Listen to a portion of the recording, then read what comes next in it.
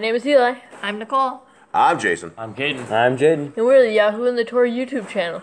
And I think we cut off the very first of us every time because we're trying to dial this in and trying to get our stick correct, but I don't know if we got it. But we are trying, and we are so thankful that you guys are with us today.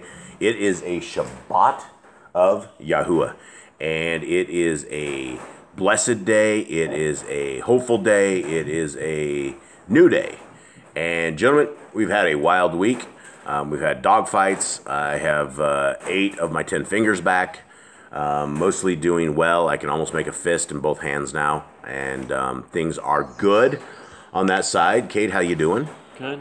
What's going on? It's a Shabbat. Just kind of get these sermons out of here and get them going. Had to deal with some cows this week. Yeah, the kids are a little defeated. They all look a little beat up here. I got 2 of 3 that look okay. One doesn't look so good, but it was a long night.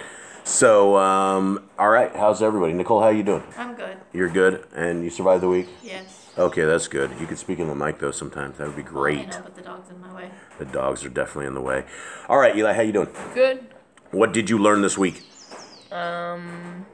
There's lots of bugs in flour. There's lots of bugs in flour, yes. And we have, our creator has provided a lot of flour for us, but we end up with a tremendous amount of bugs, and the bugs can only stay in the flour for so long, and before they make the flour really bad. And so that is about it. Gentlemen, you guys read over Leviticus 1 and 2 because you were a little bit behind on this. What did you guys read, and what did you discover, Jade? It was just basically instruction guides on how to do a sacrifice, on what kind of sacrifice it is, whether it's a grain offering or it's a burnt offering, how you do it. You have instructions on what to give and how to burn it. Right, and you must add a lot of salt into it. Smile, kid. You'll be all right. You'll be all right, home. Yeah, so how to do it. Why do we need to add a whole bunch of salt, Cade? I don't actually know. I don't know if it makes the flavor for the Kohanim better. Like, y'all wants people to have some actual good tasting food, or if he comes down and smells it and that smell of salt makes it smell better. I don't actually know. What happens if it like goes up and he virtually eats us somehow, or somehow he actually makes us? He's eating it. I mean, maybe. Think he's eating it? Do you think we're Yah's prep? Do you think he has a kitchen up there? Probably. I don't know. I would assume so. All right. Hey, before we go around, Eli, give me 2 things that you're blessed with. Give me 2 things and just give me any blessings. I will start. I told you guys one time I thought of the pit bulls were my blessings, but I said the sun. The sun was a blessing, and I will still continue off that the sun is one of Yah's greatest designs, one of the greatest things that I believe is a blessing for all mankind. Not only does it give us light, it gives us heat, it gives us power, it gives us a little bit of everything, and it's an amazing design. There's one. Eli. A roof over our heads. That is amazing. That is definitely amazing. That's the thing to be blessed about. Yeah, definitely. There's a lot of people without roofs over their heads. A lot of people with, we're blessed because we have tin roof, and we're in a poor country, and this is what poor countries do. But I found from other family that we have that there's even poorer families that they just use mud, and they use I don't know if it's poor or if it's actually richer people, because I think the poorer that you are, the richer you are in Yah. And I truly believe that. I don't, our Messiah said it, that it's easier for a camel to go through the eye of a needle, or a rope to go through the eye of a needle, than for a rich man to inherit the kingdom. And I believe that Yah blesses those who are definitely poor and poor in spirit as well. Jade, give me some blessings. Animals. Animals are a blessing from Yahuwah. They become our friends. They are there for us. They are there to keep us company or to give us food. Yeah, give us food. And you guys learned a lot about that this week, right? I mean, this was a broken time. I explained this to everybody yesterday. I broke up. I've never, ever done a video, ever, where I've ever shed tears on a video. In years and years on YouTube, and years and all this stuff, and all the trials and tribulations we've had.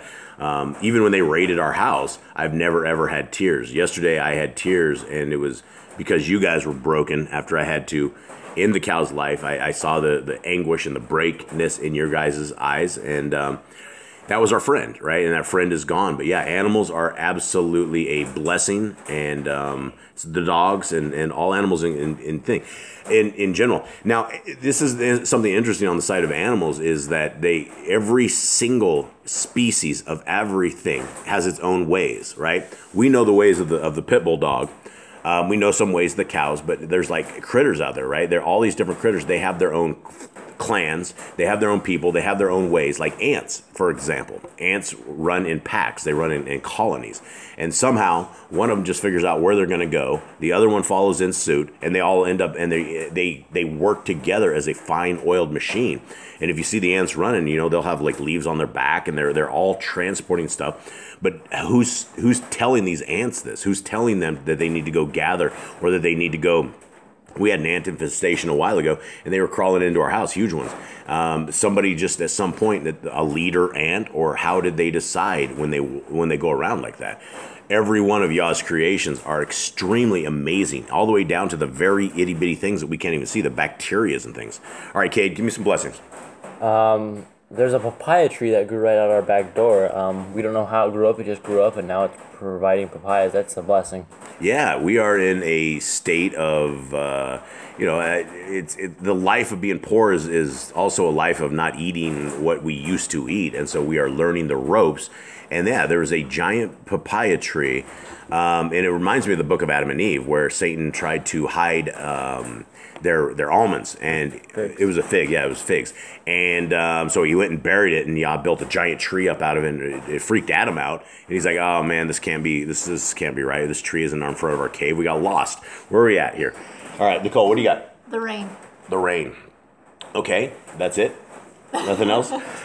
It waters our crops. It can give us water if we need to. It fills up the creeks and waters our cows when they need water when they're out grazing.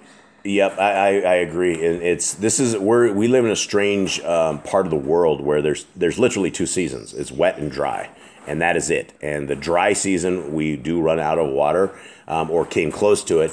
But wet season, it is an abundance of water, like it never ever stops. And what's interesting on these lands and where we're in the jungle is that it can suck in all of this water, and it just creates huge green things. Like if we don't manage our yard inside a week or two, it becomes, you can't even walk through it. It's a mess. Okay, that's some good ones there. Anyone else have anything? Any other blessings? Anything you guys feel? I feel blessed because we have the Torah. I feel blessed that we had a creator that had enough oversight and enough understanding that he delivered us a way. I also feel blessed that our creator is a holy, righteous creator, that his ways are not evil. Like if you look at the Satanists and look at the Luciferians out there and different things, they're all evil. Every bit of it, from whatever, all the great evil that they do, every bit of it is stuff we do not want to be associated with. And so when we look at the ways of our creator, it's about, keeping your clothes on. It's about being good people. It's about taking care of your neighbor. It's about helping out, it's not stealing stuff, right? And the people that are against Yah's ways, and maybe not by themselves saying I'm against Yah's ways, but simply by them not keeping the laws, statutes, and commands of our creator, I feel blessed that we have such a guidelines, and we have the rules, and that we have regulations, and that we have a way that we are going to be tested, and the way that we are going to be judged. And the way that we are going to be judged, there can be no other way but by our hearts and by the Torah. And I believe that if we didn't have that, or if we weren't given these guidelines, we wouldn't know things, and we would be eating pig, we'd be drinking blood and steaks and things and different things of that nature. We wouldn't know. And so our Creator loves us enough that not only did He design a beautiful ecosystem, a beautiful land, a beautiful world that we have with beautiful people out there. And that's what I feel blessed. One of the last blessings I have before we get into this is I feel very blessed with the people that are with this channel. There's a tremendous amount of, like I've said before, there's a lot of subscribers, but the subscribers are just merely travelers. They're traveling through, they're coming in, and they come and they go because they love the music, and then they split when they hear the message. And for those who have not split and those who listen, those are our family, and it's not just our family, but it's the family that Yah has provided us, an extended family. And there's so many caring people out there. And when we were broken down and we had terrible days, we have Shauna with Hannibal Gray. She's our tribe over in Hawaii. And she literally lives with a whole tribe. And so her tribe is our tribe. Sylvia Ewarts, we've adopted her. She's part of our tribe. Clarissa Cotton. Keep naming them, boys. Keep going here. Help me out. Carla. Granny. The Gran. We love our Granny. We adopted her. And these are literally people that we talk to way more than our own family by far. And when we are struggling, when we are down, I knew that we would have people out there that would hold us up. And that is a tremendous feeling, because this is a dark world, in a world that nobody really cares. And, Fearmonger and his son, and, just the vast amount of people out there. Ali Empanada, we saw her talking yesterday. And so you guys are our family. And if we don't mention you, it's simply because our minds are not there. But everybody who literally comments that is part of our tribe is our family. And I feel very, very blessed that in such a dark time in this world, we are starting to pick up people across the world that we call family. And that is a huge thing. When you're in our family, it's like you're in a gang here. You're in Yah's gang. And you have the bad gang, you have the gang of evil. And then you have people that have huge hearts, and that people know the will. When we're surrounded by people that know the heart and mind and will of our Creator, those people are amazing. And it is amazing to be with you guys, and it's amazing to talk to you guys. And we literally have just a bigger family, and we can't thank you guys enough. Do you have anything you want to add? No. All right. So with that, we're going to read a couple chapters. We'll see how far that goes. It's going to make a noise here. Sorry.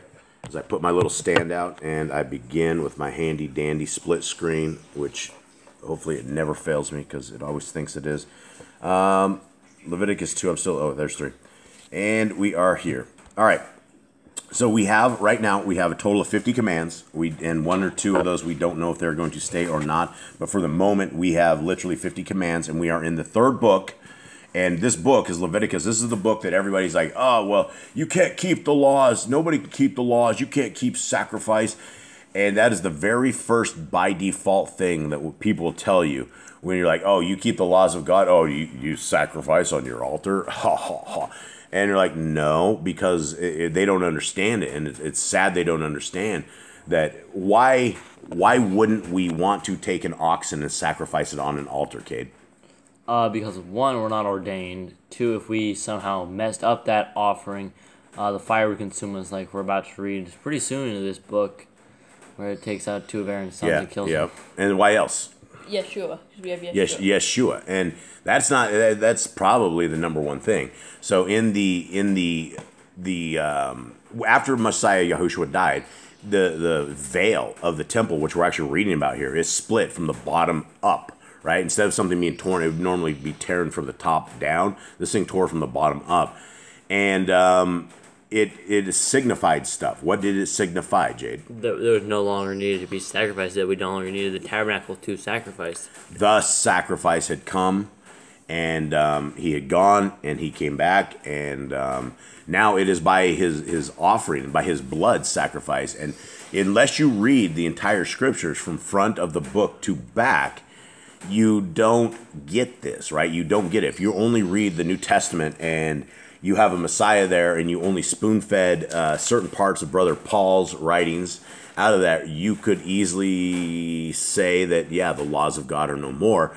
But when you say the laws of God are no more, that means that you have no more guidelines in your life. You have no more ways that you should walk. And that is a dangerous path that we walk. If you are able to go away and contrary to what our Creator says, that means you're walking in evil, because our Creator is nothing but good. And so it is very important that we understand these laws, statutes, and commands, and this is why we are thanking you guys for hanging out with us, and we truly begin. All right, Leviticus 3. Let's see where we are so far. All right, we started rambling. We rambled 14 minutes. All right. And if his oblation be a sacrifice of peace offering, if he offer it of the herd, whether it be a male or female, he shall offer it without blemish before Yahuwah. And he shall lay his hand upon the head of his offering and kill it at the door of the tabernacle of the assembly. And Aaron's son and the priest shall sprinkle the blood upon the altar round about. Hold on real quick. So this is called the fellowship offering in the NIV. It says the peace offering. Okay. And so we are here. And he shall offer of the sacrifice of the peace offering, an offering made by fire unto YHWH, the fat that covers the inwards, and all the fat that is upon the inwards, and the 2 kidneys, and the fat that is on them, which is by the flanks, and the caul above the liver, with the kidneys, it shall he take away. Okay, so what is this saying right here? So we're killing a cow, right? We're killing whatever it is. And the 2 kidneys and the fat that they're on, and the caul and the liver with the kidneys, it shall he take away. Okay, so that is not burned. Yeah, wants to remove the liver, the insides, the appendage, and the kidneys. Okay, so any ideas why that stuff would be removed? I assume it would smell real bad getting burned. I think because it's like the stuff that cleanses your body, so it probably like has toxins maybe. Yeah, some toxins on there, and yeah, I'm talking to guys who just chopped up a cow, so we are. Yeah, we saw a lot of insides. There's like you got to see the lungs and everything. Yeah, you see the lungs, you see everything, absolutely everything. It's a gruesome process. This is absolutely a gruesome process. Does anyone not think yesterday was gruesome? No, it's pretty gruesome. It's horrible. It's a horrible thing, Yeah. and it's the only thing that saved us is that we didn't have to cut its throat live like these Levites had to do. So that's just I don't know if that's I don't know. It's just crazy. Killing animals is crazy all in itself, and so if we think that's crazy, then we should probably not live in sin, right? If we are understanding that the life of a beautiful animal is killed. Why would we continue on sinning and doing this kind of stuff? All right, verse 5. And Aaron's son shall burn it on the altar upon the ascending smoke sacrifice, which is upon the wood that is on the fire. It is an offering made by fire of a sweet savor unto YHWH. So there it is again, a sweet savor. So is that a smell? What did you guys have? Did yours Sweet fragrance. Sweet fragrance. So yours would be smell. Okay. Mine says a sweet and satisfying odor.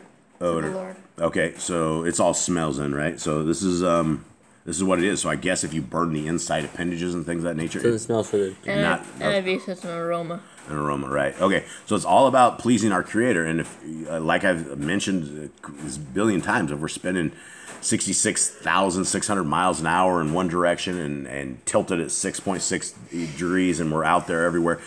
Where's our Creator at? It makes more sense that we are on a flat, stationary plane, that there's a dome above us, and that somehow, wherever this was, our Creator is able to smell this stuff. So it just doesn't seem like he's billions of light years away, or as the liars tell us. All right, and if his offering for a sacrifice of peace offering unto YHWH be of the flock, male or female, he shall offer it without blemish. If he offer a lamb for his offering, then shall he offer before YHWH. And he shall lay his hand upon the head of his offering, and kill it before the tabernacle of the assembly. And Aaron's sons shall sprinkle the blood thereof round about the altar. Now, this is where it gets kind of gruesome right here, right? And this is because when you're laying the hand on the head, then you cut his throat, right? So you're literally, it's the guilt offering, right? It goes up on, and it's rough. Okay, and he shall offer of the sacrifice of peace offering, an offering made by fire unto YHWH, the fat thereof and the whole rump. It shall he take off hard by the backbone, and the fat that covers the inwards, and all the fat that is upon the inwards. And the 2 kidneys, and the fat that is upon them, which is by the flanks, and the caul above the liver, with the kidneys, it shall he take away.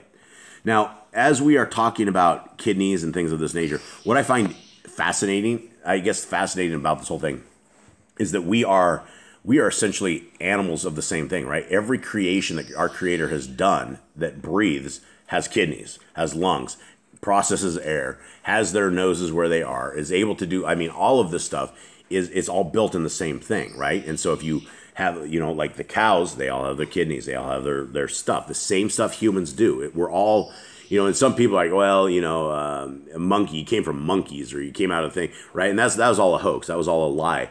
But, you know, that doesn't make any sense, right? Because, I mean, how do we all have developed lungs and developed kidneys? And, you know, our kidneys are there to process bad foods. I mean, everything that we have is an organ, is a blessing that processes. And the human body, as weak as we are and frail as we are actually way stronger in various ways than a lot of the animals are, because we can recover ourselves, whereas animals are, unfortunately, are unable to. And I just found that interesting. Anyone have anything else? I got a bunch of stone-faced kids here. They're all like broken or something.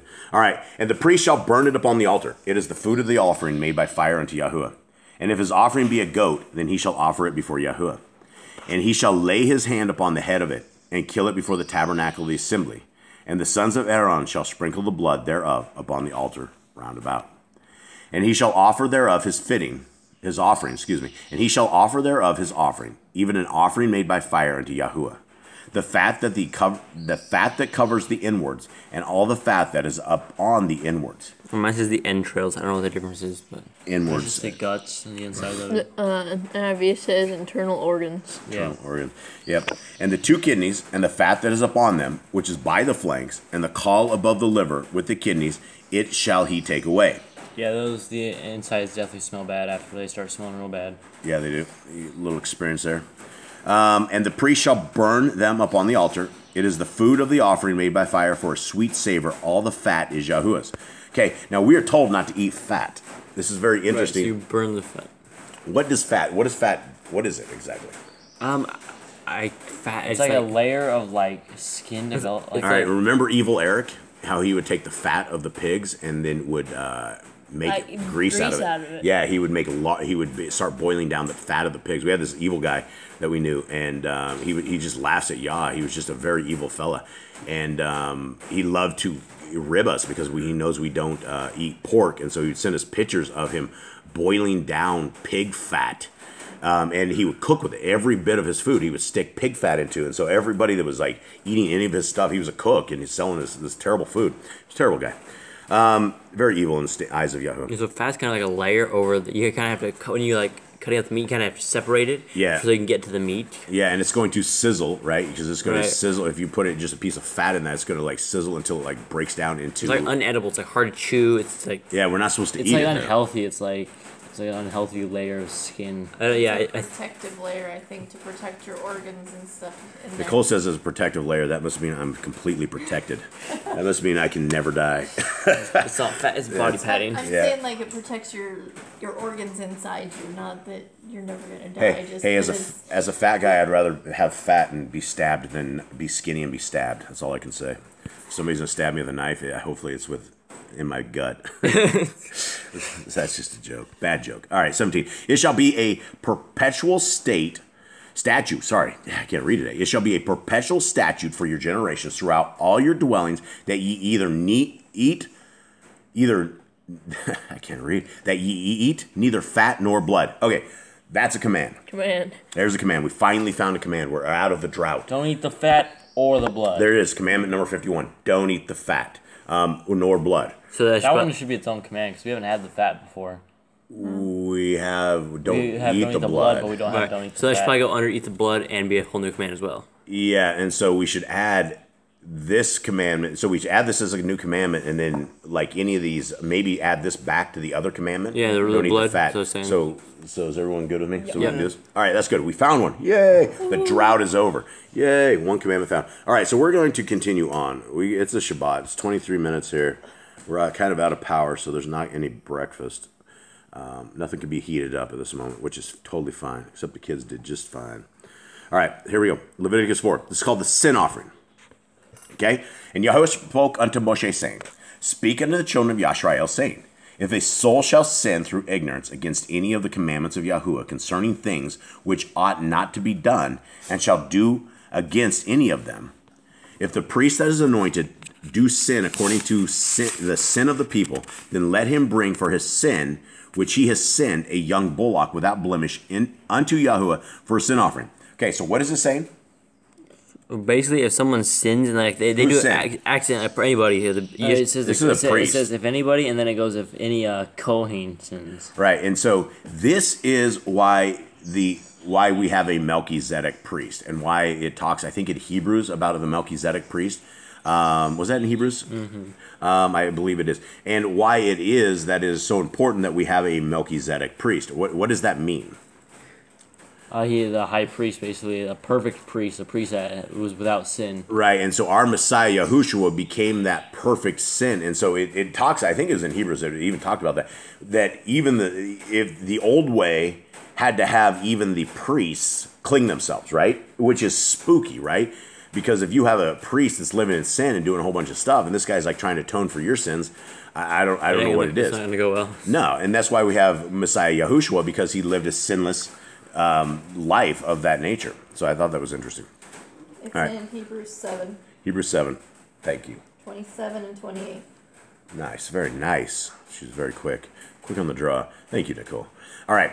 If the priest that is anointed do sin according to the sin of the people, then let him bring for his sin, which he has sinned, a young bullock without blemish unto Yahuwah for a sin offering.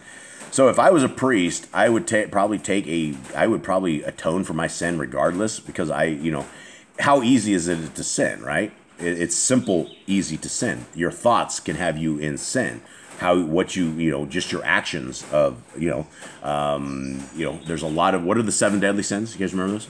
Yeah, we remember them not too long ago. It's gluttony, pride, greed, a tongue that speaks evil, slothfulness, yeah. So I mean, those are all things. That's as easy as it is to break a Torah commandment and fall out of the graces of our Creator if we are not being very careful with this stuff. So yeah, I would probably do my own thing every time, just in case. Even if I didn't know I sinned, then I would do it just in case, because I wouldn't want to represent for Yah without being completely clean. And he shall bring the bullock into the door of the tabernacle of the assembly before Yahuwah, and shall lay his hand upon the bullock's head, and kill a bullock before Yahuwah. And the priest that is anointed shall take of the bullock's blood, and bring it to the tabernacle of the assembly. And the priest shall dip his finger in the blood, and sprinkle of the blood 7 times before Yahuwah, before the veil of the sanctuary. There's that number 7 again. And the priest shall put some of the blood upon the horns of the altar of its sweet incense before Yahuwah, which is in the tabernacle of the assembly, and shall pour all the blood of the bullock at the bottom of the altar of the ascending smoke offering, which is at the door of the tabernacle of the assembly. Okay, so there's blood being sprinkled everywhere again. And he shall take off from it all the fat of the bullock for the sin offering, the fat that covers the inwards, and all the fat that is upon the inwards, and the 2 kidneys, and the fat that is upon them, which is by the flanks, and the caul above the liver, with the kidneys, it shall he take away. Did you say caul? No. Okay, appendage. Yeah, it's appendage. Where it says flanks, I think it's loins. That's loins. It's loins. Loins. What exactly would that be? Loins? The in between their legs, I think. Isn't that like a loin? Isn't there like a loin roast or something? There is. So that their back haunches thing? I don't know. All right, I don't know. Oh, instead of calls in the IV, it says long lobe. Long lobe. Oh, and the caul would be the liver then, right? The appendage of the liver. So. The caul of the liver. Caul of the liver. Okay, yeah. So it's like maybe what holds the liver in or something. Is my guess. I don't know. 10. And it was taken off from the bullock of the sacrifice of peace offerings, and the priest shall burn them upon the altar of the ascending smoke offering. And the skin of the bullock and all his flesh, with his head and with his legs and his inwards and his dung, even the whole bullock shall he carry forth without the camp unto a clean place, where the ashes are poured out, and burn him on the wood with fire. Where the ashes are poured out, shall he be burnt. Okay, so that's very interesting. What happens down here in the south of the world if you don't bury something? Ravens, vultures, huge giant birds. And they come out and just take off and just completely decimate whatever's there. Yeah, and I've seen an entire cow be picked apart inside of a week. It's like there's nothing left but the skull, and eventually that was down the road. And somebody had taken off and packed that down the road. So yesterday, after the boys had to do what they had to do, and they left that area, you could look up in the sky, and there were just zillions of birds. We buried the rest of the cow. Yeah, we buried everything, but they could smell the blood for miles and miles and miles. And it's crazy that Yah's creatures are able to like sniff this stuff out, right? How we're just a little speck in the middle of nowhere, and all of a sudden we have 100 giant vultures all around, and they all come down, and they're crazy creatures, right? And that's why Yah has told us animals we should eat and shouldn't eat, right? You're not going to want to go kill a vulture who just had his head in like this stuff right here.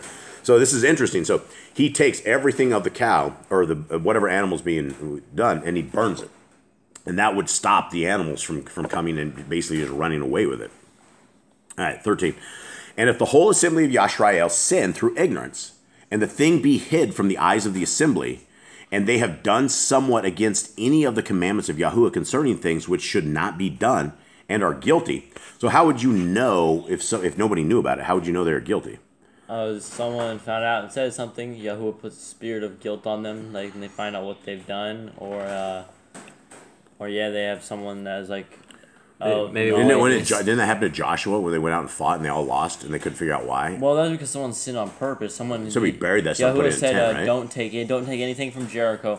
Leave all their stuff. And some dude like took an entire bag of stuff and took all the gold and all the jewelry and put it under his tent, and they like kept getting smoted. And Joshua didn't understand until Yahuwah was like, "Well, you gotta find out someone sinned against me. Go figure out who it was." And instead of telling him, he actually made him go through this process, and he's like, "Why'd you do this?" When they found out, so they ended up stoning the entire. That dude ended up getting the entire a bunch tribe of people that killed. dude. Yeah, the entire family for that. They like burned their bodies in this valley. Yeah, well, he got a lot of people killed. So, okay, when the sin which they have sinned against it is known, then the assembly shall offer a young bullock for the sin and bring him before the tabernacle of the assembly. And the elders of the assembly shall lay their hands upon the head of the bullock before Yahuwah, and the bullock shall be killed before Yahuwah. And the priest that is anointed shall bring of the bullock's blood to the tabernacle of the assembly. And the priest shall dip his finger in some of the blood and sprinkle it 7 times before Yahuwah, even before the veil. 7 times again, guys. So there's a cycle of 7s.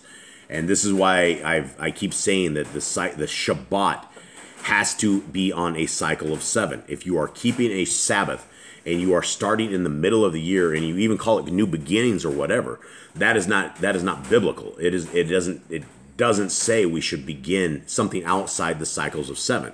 We have to get in the cycles of 7 if we want to be on the right schedule for our Shabbats. All right, 18. And he shall put some of the blood upon the horns of the altar, which is before Yahuwah, that is in the tabernacle of the assembly, and shall pour out all the blood at the bottom of the altar of the ascending smoke offering, which is at the door of the tabernacle of the assembly. And he shall take all his fat from him and burn it upon the altar. Yah loves the burning fat smell, which is why we probably shouldn't eat it. And he shall do with the bullock as he did with the bullock for a sin offering. So shall he do with this. And the priest shall make an atonement for them, and it shall be forgiven them.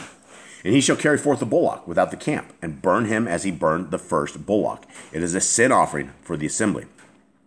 When a ruler has sinned, and done somewhat through ignorance against any of the commandments of Yahuwah Eloheinu, concerning things which should not be done, and is guilty, or if his sin wherein he has sinned come to his knowledge, he shall bring his offering, a kid of the goats, a male without blemish, and he shall lay his hand upon the head of the goat, and kill it in the place where they killed the ascending smoke offering before Yahuwah. It is a sin offering. And the priest shall take the blood of the sin offering with his fingers, and put it upon the horns of the altar of the ascending smoke offering, and shall pour out his blood at the bottom of the altar of the ascending smoke offering. And he shall burn all his fat upon the altar, as the fat of the sacrifice of peace offerings, and the priest shall make an atonement for him, as concerning his sin, and it shall be forgiven him.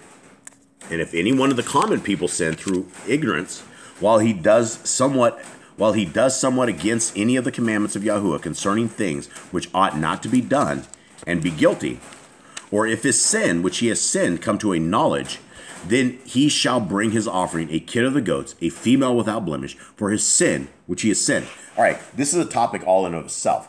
What does this mean right here? Basically, if one of us sinned, we got to bring like a goat. Well, there's something beyond this, because this part right here, this talks about These people sin in ignorance, right? What does that mean to sin in ignorance? It's like sin by mistake. They didn't know they actually. It's like us back eating pork, right? When we did not know, we were Christians, and all food had been made clean by the preacher, and Paul, and so we were sitting there eating pig in thing. So this is what it's talking about. It's talking about a remembrance sin. So this is the thing: is if you guys are, say, laying in bed one night and you guys remember something you guys did as a child that was great evil, that is where we need to basically call upon the Messiah's name, in a prayer and be forgiven for this. Because if this was something that they did in ignorance, that they figured out later, that they're like, oh man, we got to do this. It's understanding. And when we come to the knowledge of the Torah and understand this, then we know what sin is. But prior to this, we all lived in sin. And I was talking to the boys this morning, us coming out of Babylon, man, I grew up in Babylon. I used to be watching horrible movies and horrible stuff on TV. It was just horrible stuff that even to this day is not out of my mind. And it's stuff I've never let the kids watch. We've never watched TV. When they were kids, real kids, they did. But we don't have TV. It's been 7, 8 years. I don't know how long, but it's been a long time. And we don't watch any of that. And so it's, the eyes are the windows to the soul, but we can easily sin. And there's a tremendous amount of dangers, and that's a danger with adultery. And adultery is as easy as looking at a woman with lust in your eyes. That is as easy as it is. And you're never ever supposed to take your eyes off your spouse ever. And so that it's a problem. Okay, here we go. Where are we at? Are we in 29? We are on. Eli has me at 29 at the top. Yes. Okay. So anyway, that is something to remember, right? If we come up and we start remembering these sins and we start feeling guilty about them, we need to be atoned for them, and we need Messiah Yahushua's blood. Okay, and he shall lay, 29, and he shall lay his hand upon the head of the sin offering, and slay the sin offering in the place of the ascending smoke offering. And the priest shall take of the blood thereof, and with his finger, and put it upon the horns of the altar of the ascending smoke offering, and shall pour out all the blood thereof at the bottom of the altar. And he shall take away all the fat thereof, as the fat is taken away off of the sacrifice of peace offerings. And the priest shall burn it upon the altar for a sweet savor unto Yahuwah. And the priest shall make an atonement for him, and it shall be forgiven him. And if you bring a lamb for a sin offering, he shall bring it a female without blemish. And he shall lay his hand upon the head of the sin offering, and slay it for a sin offering in the place where they kill the ascending smoke offering. And the priest shall take of the blood of the sin offering with his finger, and put it upon the horns of the altar of the ascending smoke offering, and shall pour out all the blood thereof at the bottom of the altar. 35. And he shall take away all the fat thereof, as the fat of the lamb is taken away from the sacrifice of the peace offerings, and the priest shall burn them upon the altar, according to the offerings made by fire unto Yahuwah. And the priest shall make an atonement for his sin that he has committed, and it shall be forgiven him. All right, gentlemen. Maybe we'll just call that one good. We have it. It'll be a Shabbat of rest. Hopefully to all of you guys out there.